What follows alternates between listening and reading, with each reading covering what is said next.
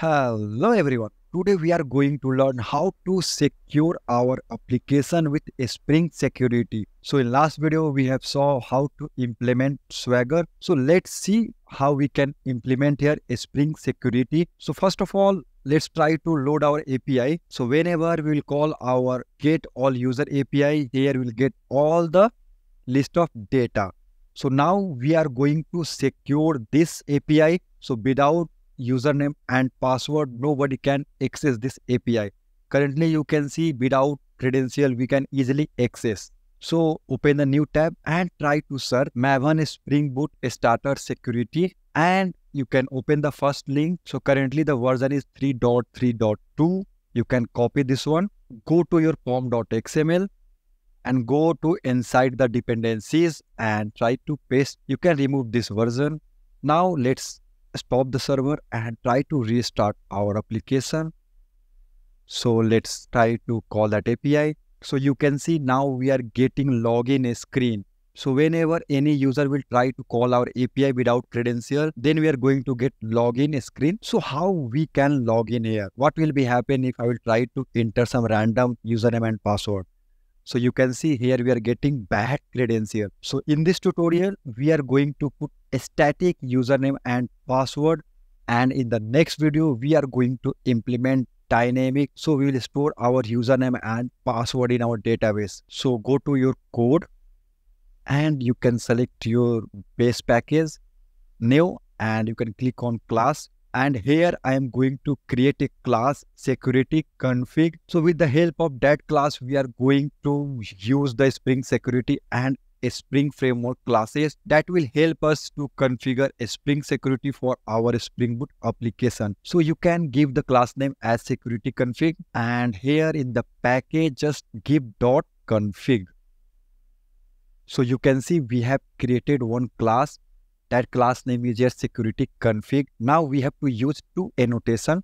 First annotation will be @configuration. So you can import Spring Framework .context.annotation.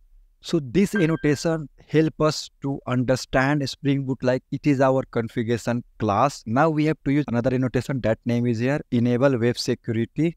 And this annotation enables Spring Security, web security, and it will support and provide the Spring MVC integration. Now we have to create a bin for the security chain. So I'm just going to copy paste the code, then I can easily explain.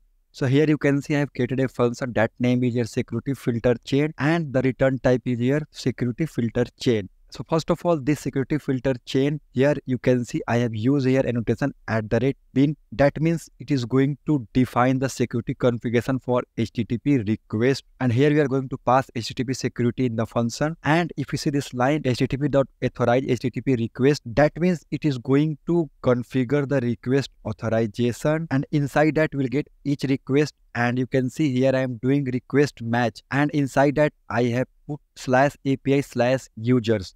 Because our API name is starting with /API/user, that means if any request is coming with this endpoint, means we are going to authenticate that request. That means without credential, they cannot pass. And apart from that, any other API like /abc/something, if you create, we can easily saying like, okay, you have a permission, you can go that one. So at this line, it allow all other requests without authentication. But for this line here, we need authentication. And after that, we are using a form login with default.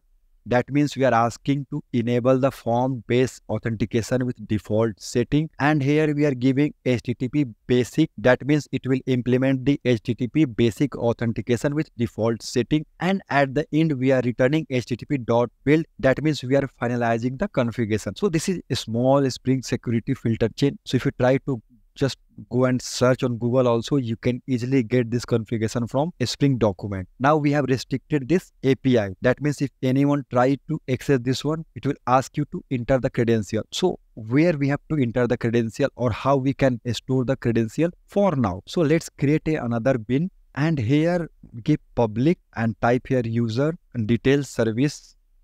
So here I'm going to use a class that name is user detail service, and this bin will provide user detail from in-memory user store. So we are going to store the user credential in memory. So let's create a user. So I can give here where user equal to user.builder, and let's try to enter the username. So I will say like user. So this is our username, and the password we can just mention password. Let's try to add the roles so we can use in the future. So I can say here role as a user and just use .build. So this is the static data we are saving into one var, and now we have to store this detail into user detail in memory. So how we can do? Just use here return new in memory and try to pass your user. So let me explain one more time. Here we are using user detail service to store the password in memory user detail manager. So if you open this class, you can see it is coming from a Spring Security core. So we are using a Spring Security feature. And after that, we are using a user.builder. It is used to create a user with username, password, and the role we are giving here. Here we have given username, here the password, and here the roles. And at the end, we are saying like, let's build it. Now I want to change the password. I want to secure. So I'm going to use here one password encoder. So let's create another bin. So we are using here password encoder, and this bin provide a decrypt password encoder. That means we are going to use encryption. So it will try to use the standard and secure way to encode the password. And here we are returning decrypt password encoder, and it is used to hash the password. That means we are going to enhance security by storing hash password instead of storing like just a plain text. For static data, we have entered username as a user and password as a password. So let's try to stop our server and again restart your application. Let's try to access that API. So here we need to enter the credential. So we have given username as a user and password as password. Let's log in. So here you can see we are getting bad credential. Why we are getting? Because if you remember, here we are just entering the normal password. So let's try to secure our password. So what we can do? Just use here password encoder dot encode and enter the password. Stop your server. Again restart. Let's try to access that API. So it is asking to enter the credential. So let's try to enter here user and password is here password. So you can see we are able to access our API using the credential. But this credential is static. So in the next video, we are going to make this credential as dynamic. So this is the user and this is the password, and where we try to encode, this password has been encoded. So in next video, you can easily see how we are storing the password in database. So see you in next video.